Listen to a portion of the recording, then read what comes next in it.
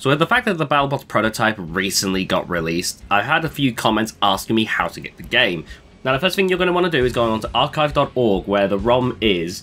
Then you're going to want to download the Dolphin emulator if you don't already have it. Make sure you get everything set up there and then place it into your games folder.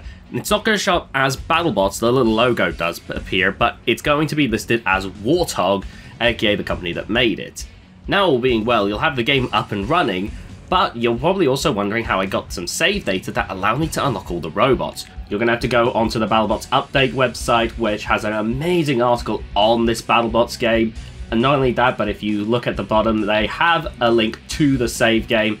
Simply then go back onto Dolphin, go to Tools, there should be a memory card editor, click to import that save file, and it should work perfectly. If you have any problems, feel free to ask, but hopefully this short video will help you out.